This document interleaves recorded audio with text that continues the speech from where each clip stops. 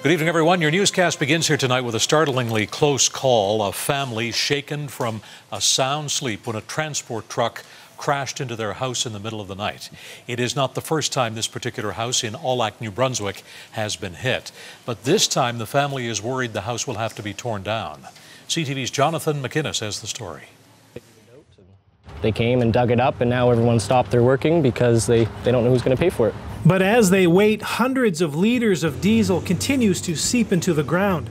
Obviously some environmental issues that it would be in the ground sitting there. It's affected our well water. We can't have the water on in the house at all. We've been told not to drink it, shower, touch it. At 4:30 Tuesday morning, this transport truck slammed into the side of the Elliott home in Aulac, New Brunswick. Its trailer was empty, but its fuel tanks were nearly full. The homeowner is still too shaken up to go on camera, but she did tell me that when she came out of her bedroom, she could hear fuel leaking from the truck, and its driver was screaming at her to get out of the house. The driver was worried the truck was going to explode, but that didn't happen, and both managed to get out.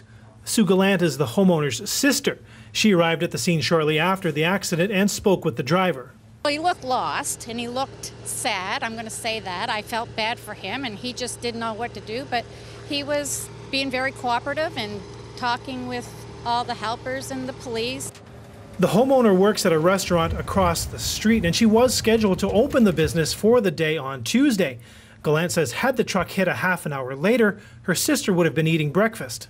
The table would be on this angle with a chair back there, one there and this way. So.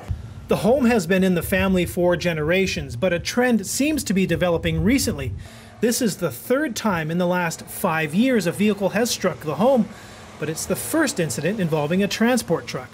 I got here as quickly as I could, and the rescuers and first responders did their job and did everything, like I said, and got everything cleaned up and stuff. Everything except the fuel, which has also flowed into the septic field and a wooded area behind the home.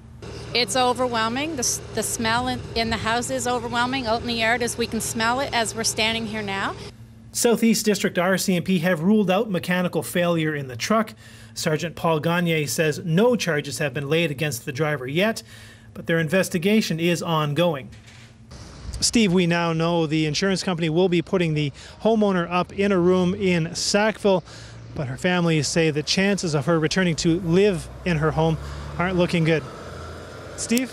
It's quite a story. Jonathan, thanks very much. CTV's Jonathan McInnes at the border in Aulac, New Brunswick.